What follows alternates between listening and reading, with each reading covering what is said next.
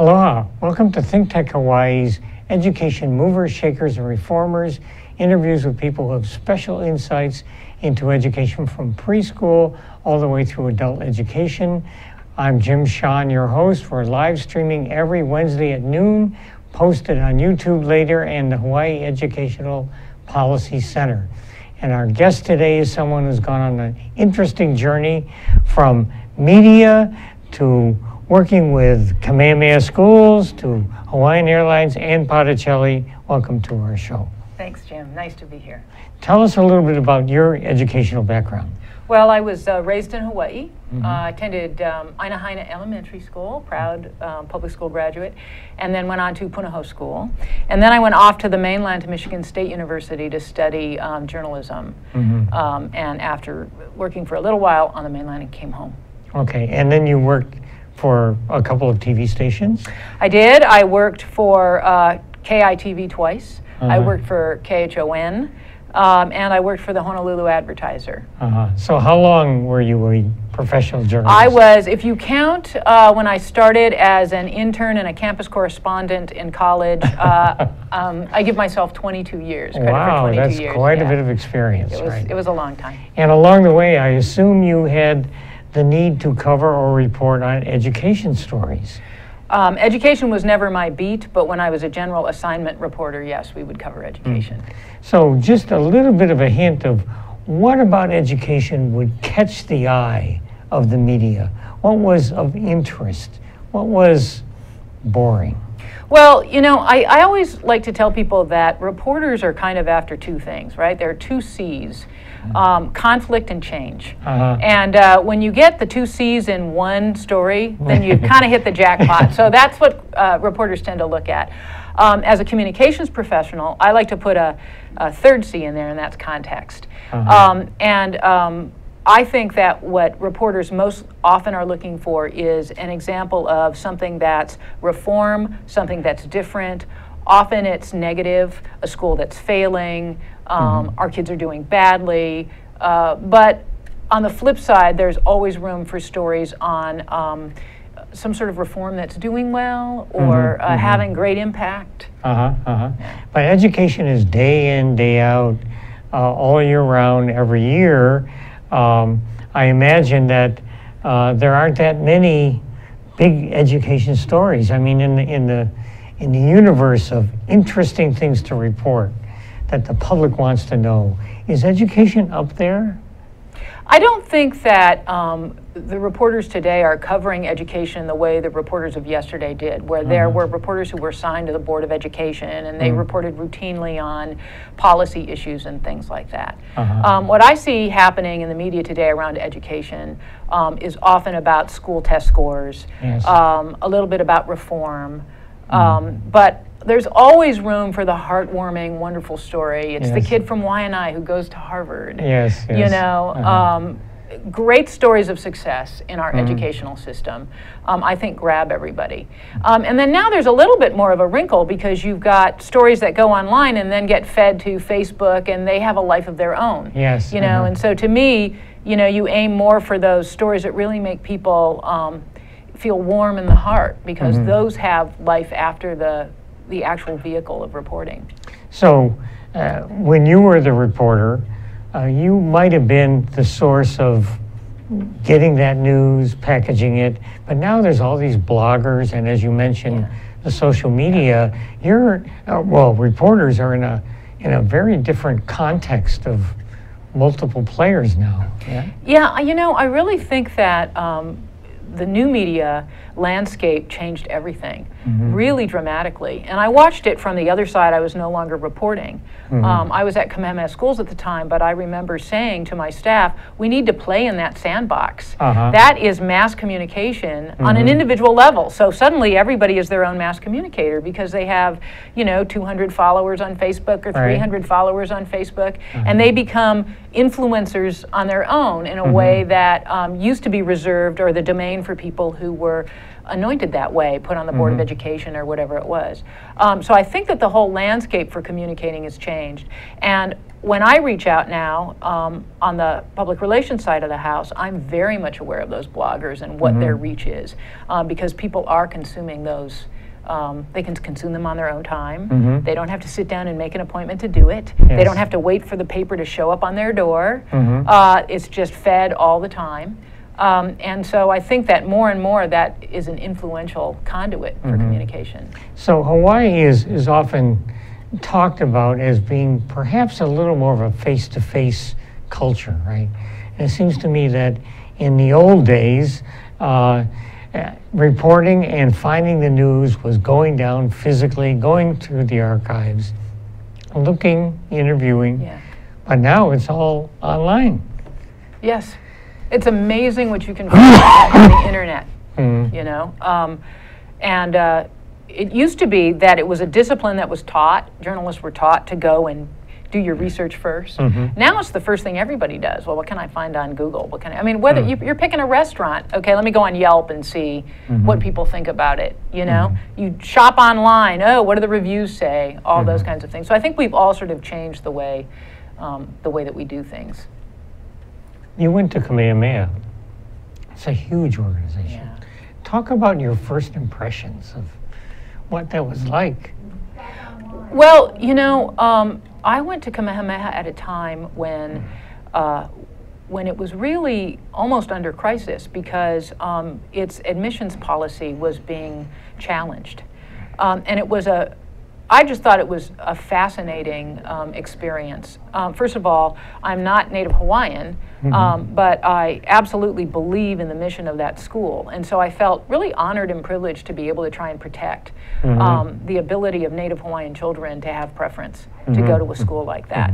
I thought the school itself was wonderful, coming out of a dark time on its own, but very much committed to expanding into the community and making sure that they reached more Native Hawaiian learners. At the same time, it was an interesting place because it was a developer, and so it had land that it was looking at optimizing for the benefit of the mission. So my first impressions of it were amazing place, huge community impact, huge expectation from the community, and not just Native Hawaiians, but non-Hawaiians too. So it was a pretty thrilling place to be. And you got there right when it was in crisis, where the trustees were? No, that was already over. I started there in 2005. Oh, okay. And prior to that, I had worked as a consultant for them. I see. Yeah. So they had. Well, they have a board of trustees, right? How many are on that board? Five trustees. So it's a very small group compared to other boards, I assume. And they were making a governance shift mandated by the court away from a trustee-led management system to a CEO-based management system. So when I first started working with Kamehameha, their first CEO, a man named Hamilton McCubbin, was there. And then I stayed through, I joined permanently when DJ Mailer was there. And so the trustees were making a very important and necessary shift toward letting the CEO manage it and having the trustees become the policy makers. So before then, the trustees were making all kinds of educational calls, right?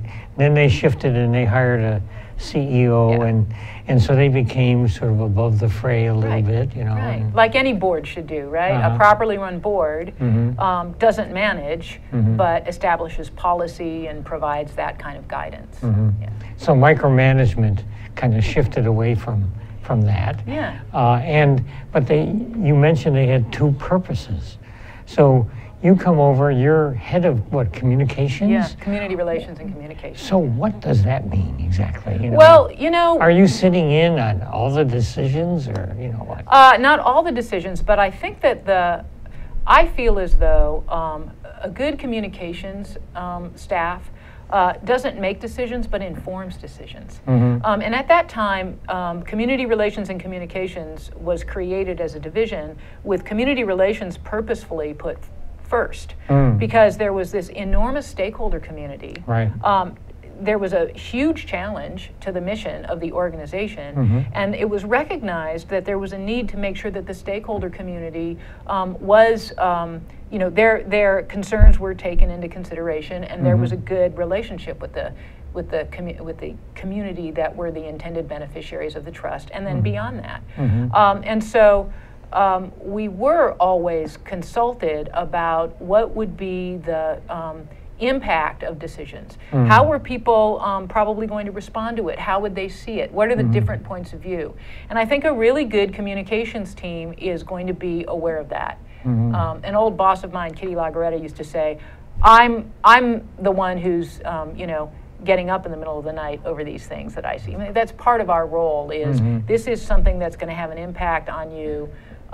Let's plan for it. Let's make sure we understand it. And to some degree, let's make sure that our decision takes that into consideration. So an image of we make a decision, you communicate it, that's a very small part of what you do or did, right? Yes, that shouldn't be actually the model. It shouldn't be, here's the decision, you communicate it. I think really effective communications does need to be at the table at the decision-making level. Now, you know, there's a million different things that go into making a decision, whether you're a nonprofit or a for-profit.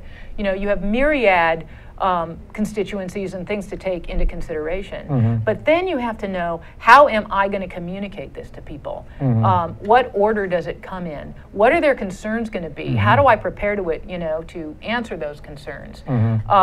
Because in a vacuum of information, things spin out of control pretty rapidly. People make up their own stories if you do not inform them well. And they see your silence as assent. So you're really staff, research, taking the pulse of the community and stakeholders. You're really part of that operation as well as communicating it, yeah? Yeah, so at Kamehameha Schools, for example, in community relations and communications, we had people who were in charge of the alumni magazine, and they were putting that out. We had teams that were dedicated to the education side of the house, the land asset side of the house, because there's huge ag land and you know, other interests, and then the commercial real estate side of the house. The three areas that were really active, and they managed a lot of the communication and any kind of campaign that needed to be done, and a lot of the community outreach. We also had a strong internet web presence, so we had a website that we managed, and then later on we branched into Facebook and other social media as a way to engage people and help them understand what we were doing.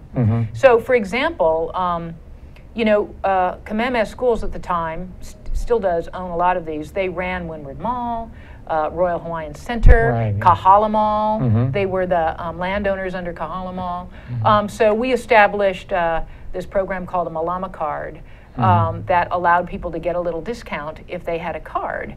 And that card was tied to a Facebook page where we were allowed to help them understand what the mission of the schools were and so forth.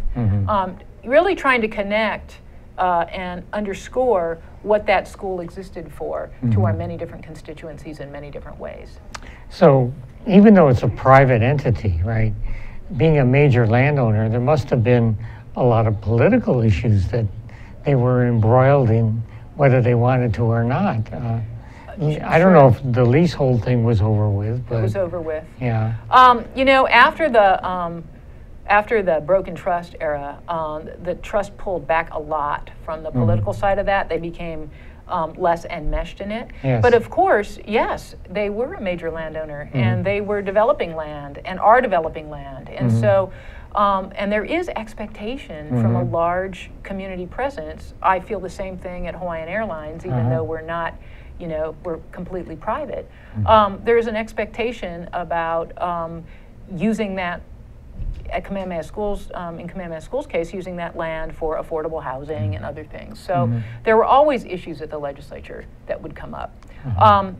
Kamehameha Schools was a big proponent of charter schools, especially through the Native Hawaiian startup charters. And so we did a lot of proactive outreach at the legislature on behalf of the charter schools and that movement. Well, we're talking with Ann Botticelli about communications, community relations, education. We'll be back in 1 minute. Aloha, I'm Keli'i Akina. president of the Grassroots Institute, and host on Ehana Kako, a weekly program on the ThinkTech Hawaii broadcast network. Ehana Kako means let's work together. Think of the sad alternative, let's not work together. Here in Hawaii, with all of our diversity and the richness of the people, it's important for us to come together around issues on the basis of what's right and what's good and what's going to serve the common good. And that's what we try to do at Ehana Kako. Every week we interview movers and shakers, people in government, business, and other sectors of society to talk about how to create together a better government, economy, a better world here in Hawaii that can bless the rest of the world. I thank you for your attention to ThinkTech Hawaii, and we look forward to seeing you every Monday, 2 to 3 p.m. on the ThinkTech Hawaii broadcast network. We're Ehana Kako, and we wish you well. Aloha. Welcome back to ThinkTech Hawaii, Education Movers, Shakers, Reformers. We're talking with Ann Botticelli, and you were speaking about Kamehameha and just getting into the notion of how proactive this school was in promoting charters and others. Talk a little bit more of how they saw themselves, Sure. how they branded, their self-image. Well, you know, the schools knew that they were only reaching a small fraction of children with their 3 campuses. And they wanted to affect educational outcomes for Native Hawaiian children all over the state. So they actually, Kamehameha Schools actually pushed for and got enacted Act 2, which set up Ho'okāko'o Corporation, Yes. on whose board I sit today. And that was really part of a plan to go out and foster educational transformation in communities where Native Hawaiian learners are. They also had a program called Ho'olakolike, which was focused on the startup charter schools. So these were the schools that were like Hakipu'u out in Kaneohe, which is a great school, which were saying kids aren't learning in classrooms necessarily. Let's take them into a different environment. And that has been a really rich, the whole charter movement to me has been a really rich sort of training ground almost for different types of educational methodology, project-based learning, things like that, and a testing ground for whether or not those are effective ways of educating kids. Now, the charters have suffered with less than equal funding, many calculate, Absolutely, yeah. no facilities. Why, from a media point of view, why have they struggled so much to get traction among decision makers? You know, it's a really good question. I think that, well, there have been negative stories about charter schools that I think affect all of them. Conflict, maybe improper governance, spending that perhaps wasn't the best. So I think that's a little bit part of the problem. I've been involved in charter schools since my son was a student at Wailai Elementary back in the late 90s, so almost from the beginning. And it was clear to me back then, being on the board, that this was really a grand experiment, and the I's weren't dotted and the T's weren't crossed, and people didn't know how to handle the union thing, what was going to happen with seniority. Could teachers come in and bump other teachers, and what would happen with your cafeteria staff, and all those things sort of had to be ironed out as the charter school movement was going. And so I think watching this movement blossom and grow, and actually being spectators to the bumps in the road, maybe has given the wrong impression of charters. But I think they're great incubators for innovation and change.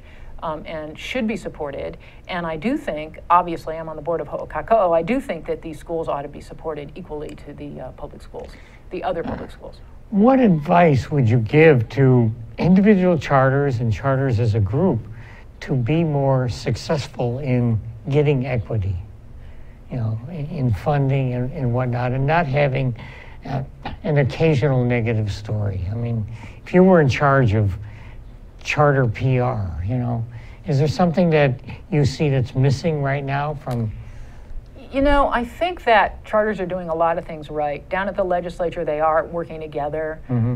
They're trying to be a collective. I think that's really important. I don't think that the transformational aspects of charters are coming out that well.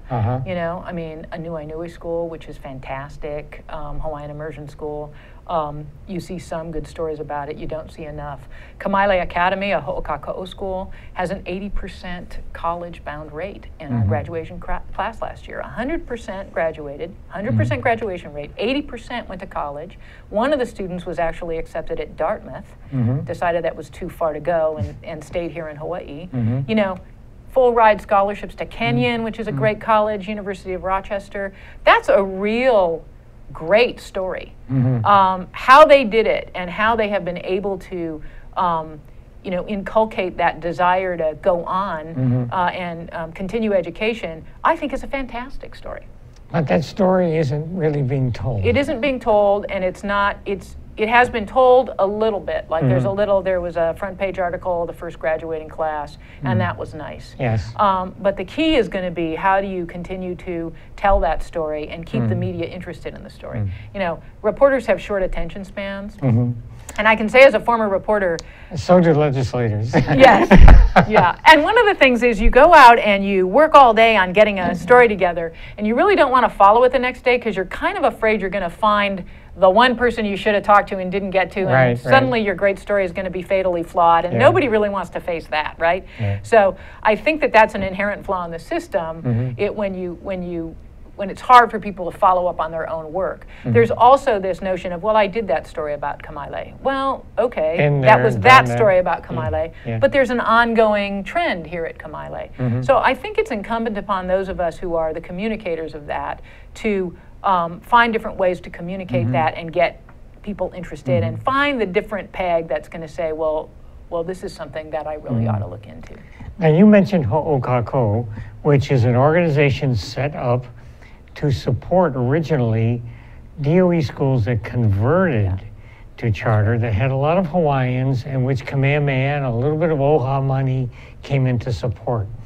So you're on this board of a kind of a management organization, right?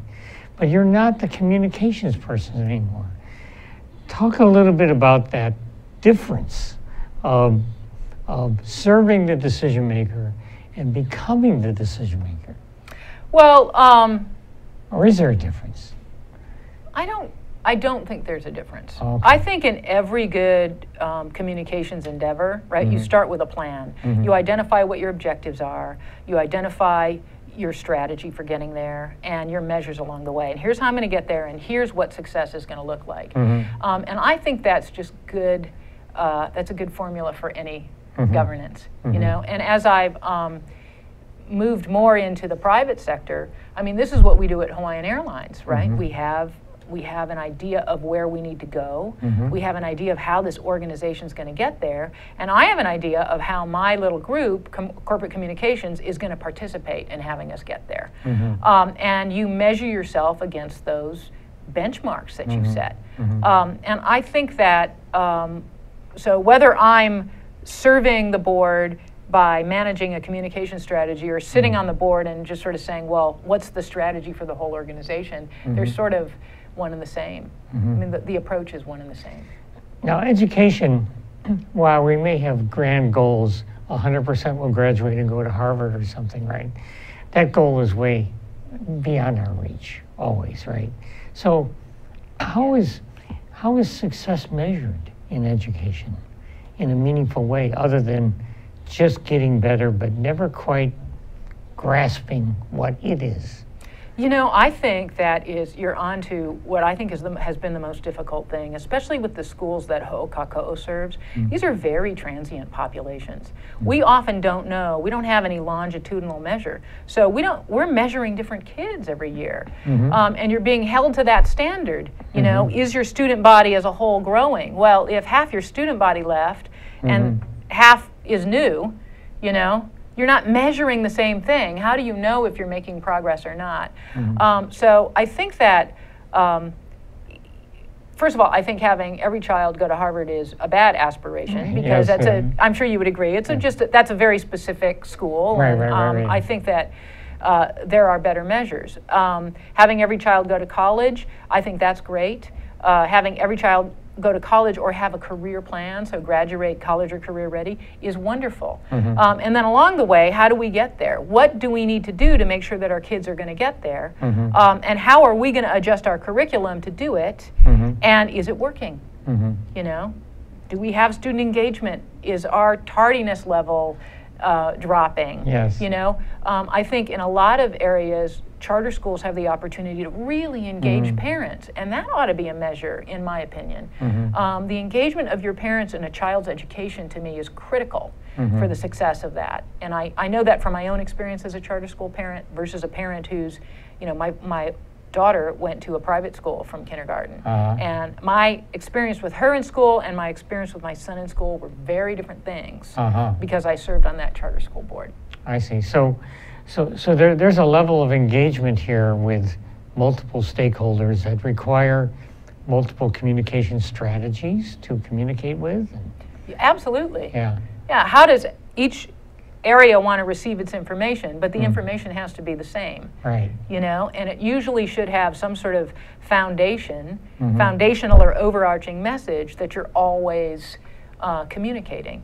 You mentioned the transient nature of the school population in some of these schools.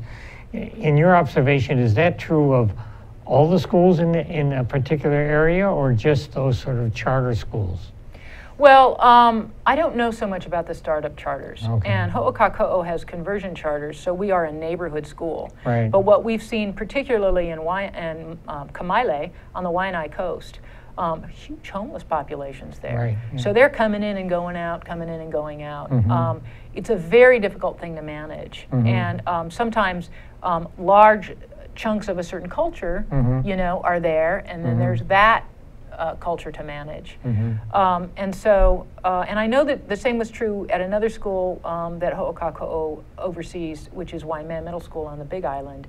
There was a period of time when there's a fair amount of transience in that community as well. Our third school, Kuala Pu'u, not so much transience. And that school has done actually really remarkably well. Yeah. Is there a particular strategy or approach in communicating with Hawaiian stakeholders that's different than other stakeholders, from Kamehameha to the Ho'okāko'o and many of your Hawaiian conversion charter schools? Are there things that a corporate world would do, but this just doesn't work for these parents or these communities? Yeah, I think that I wouldn't say necessarily that it's a Native Hawaiian or non-Hawaiian thing. Okay. I think it might be a school thing, or it might be there might be a difference when you're dealing with people who are of different socioeconomic backgrounds. So the way they are used to consuming their information might be very different. Often when you're dealing with more impoverished communities, it's very much into the grassroots, face-to-face, you know, high touch kind of communication, because they might not have access to email, or they might not you know, be newspaper readers and so forth. So I think that the key is always, first of all, you want to be in charge of your own communication. And I think that from back in the day when I was a reporter, often the newspaper or the television was used as the conduit to the general community. But I think now, especially in the age of social media, you don't want to let anyone else be the conduit to your community. We'll get into that social media a little bit more after our 1-minute break. Aloha. Welcome to ThinkTech Hawaii. My name is Josh Green. I'm a senator from the Big Island and a physician. I host a show weekly called Healthcare in Hawaii, where we talk about the most important issues in healthcare for our state, whether it's the dengue fever outbreak, the state of our public hospitals, how to find physicians and nurses for our patients, or really just the best things to do for our family's health. That's what you'll find on this show. I'll bring experts to your attention, and we'll have a free-flowing dialogue. Thanks for joining us. Welcome back to ThinkTech Hawaii's Education Movers, Shakers, Reformers, talking with Ann Botticelli. And you were just getting into the social media, right?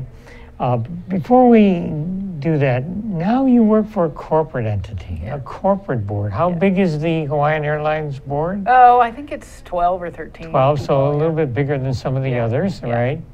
What is that like of being in charge of communications and, I don't know, community relations for a corporation versus an education organization? Well, first of all, your stakeholders are different, right? And you're not coalesced around something as clear as education. So you have I work for a publicly traded company.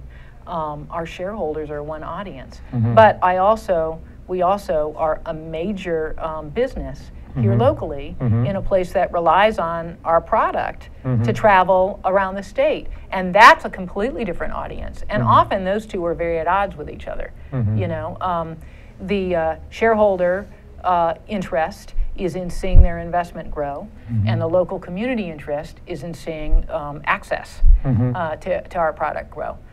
So they are very different. And sometimes the messages do clash, you know, when we grow, which is a good thing for the state and the state's economy. Sometimes our local residents are saying, okay, but what does that mean for me? And don't forget that you are Hawaii's flagship airline. You kind of got into it a little bit, but are the questions and concerns of a board of governance in the corporate world that different from Kamehameha trustees or Ho'okākou board? I mean, how do those boards look at their operations? Do they ask similar questions? I think they ask similar questions, but it depends on what it is. So if you're, like Kamehameha Schools is a nonprofit organization that exists to serve a certain constituency, the decisions are always going to revolve around serving that constituency, and often it's about spending money to serve that constituency as opposed to earning the money to have the money to serve that constituency. So Kamehameha Schools had both of those going on, but there's a lot of giving. I mean, you're existing to provide services to a certain community. Corporate boards are less so. You know, it's less about the giving than it is about providing a product that people want to consume and people want to pay to consume. And that's a month-to-month, year-to-year change if your services go down? Absolutely. You know. It's always evaluating. It's always looking at the competition. What is the competition doing? Are we still a good value for money proposition? Are we still offering something that sets us apart? Are they doing something really cool? Should we be doing that as well? Even down to, you know, access to on our website, for example. You know, is our website as easy to manage as it should be? Is it giving people what they need to make the choice? You know, are we going to be one of the first ones that's called up on Expedia instead of on the second page where nobody bothers to go, right? All of that are decisions that are things that have to be looked at in a privately, you know, run, publicly held company. They are too in any organization that wants to be sustainable for the future. You have to manage yourself very well. But with a nonprofit that exists to serve, there's a lot more focus on what are we going to do to serve this community. Do you do a lot of surveys and polls? Is that part of the job of communications, is being your own SMS research on marketing? Yeah, sometimes we do surveys and polls. I think the best way to communicate is to be a consumer of the news, of people's blogs. You know, you should be able to say, I have an idea of how this constituency is going to react based on my own observation of that constituency. And it's time consuming because you spend a lot of time consuming everybody else's information, but it's really beneficial, and it's really hard to sort of communicate blind into an audience that you don't understand. Do you expect or advise members of a board to also be in the blogosphere and watching and listening and participating in that way, or do they rely on you? I don't expect them to do that. You know, a lot of them do. Yeah. But no, I think that's our kuleana in communications. 20 years ago, if Hawaiian Air was going to open, say, a new route or whatnot, maybe there'd be a press release. Yeah. You know. Yeah. Now it's different. For one thing, you might do a press release anyway, but are press releases the same, different, shorter? You know. They're the same. You still do them, but they don't just go to news organizations. They go into a PR news service that sends them everywhere. I think often now, I hate to say this, no offense to my people and my colleagues in the news media, but often the news releases end up published on their own. In the old days, that never would have happened. Give them a good quote and it shows up. Yeah. Yeah. Or your entire news release is, in the newspaper. Yeah. And it used to be that was the starting point for a reporter. Right. Now, I think because there's so, online has changed everything because there's this constant need to feed that maw. You've just got to put product out there. And so they will take things and put it out. Whereas before, if you just had a daily paper to do, you had all day to really look around. Okay, here's what Hawaiian's doing. Let me go see what the competition is doing. Let me go see what the detractors have to say about this. Let me put some depth and texture to this story instead of just saying, oh, okay, here's some information. I'll put it out there for you to consume. Do you even care if it's on the 6 o'clock news? I think some people do. Some people do, but because there's so much. We're being bombarded with stuff, young people don't watch the news, don't read the newspaper. Well, they watch Last Week, This Week, and comedy shows. They give them the news sort of overlaid with comedy, Colbert Report, which isn't on anymore. But I think that you are looking at an industry that has seen the world change and is struggling to figure out how to make that change work for them. Media? The media industry. What do you do with the online product? How do you monetize that online product?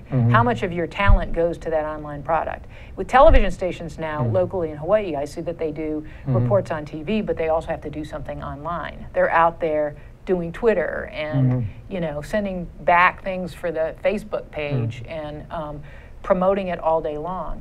That gets in the way of just hunkering down and figuring out what the story is, and what everybody thinks about it. I keep hearing that email is so passé, but there's a whole professional layer in society that does communicate through email, but busy people are inundated. Yeah. An executive, whether it be in government or whatnot, come in at the beginning of the day and there's 100 emails, right? Yeah. Do you rely on email? I love email. Yeah. I love email. I over-communicate on email, I think. There are times when I should pick up the phone. Well, you're really old school then. And I just want to do my email. I do get 100 emails a day, and most of them are things that are over the transom. I would consider almost spam that I don't even look at. I just click, click, click, click, click, and get rid of them. And finally, because we seem to be shifting to a visual video world, right? If you don't have a good video clip, is that a disadvantage? Do you always strive, along with the press release, to send a video clip of the plane arriving in whatever new place it is? Or I would send a video clip of a plane arriving in a new place. I wouldn't send a video clip of somebody standing at a podium and talking. I think it still has to be interesting. Yeah, visually interesting. Visually interesting. Yeah. So. This is very interesting because every organization, whether it be educational or not, has to struggle with this issue of who we are, how do we communicate with our immediate stakeholders, and how do we communicate with the outside world. Right. And build your ambassadors. That's another thing I should have mentioned earlier. Your parents who are really having a good experience, or kids are having a good experience at your school, ask them to come out and support you. They have Facebook pages too. Yes. When there are issues down at the legislature, bring them along. Help people see that there are real people being affected by these schools. When a child really gets engaged in their school and the parent gets engaged in that child's learning, it's a magical thing. So help people see what that magic looks like, because people do want to support places where magic is happening, you know, and there's magic happening out there. Well, thank you very much for all these insights. We've been talking with Ann Botticelli about communications, education, and the world of media. We'll be back again next week with another mover, shaker, reformer. Aloha.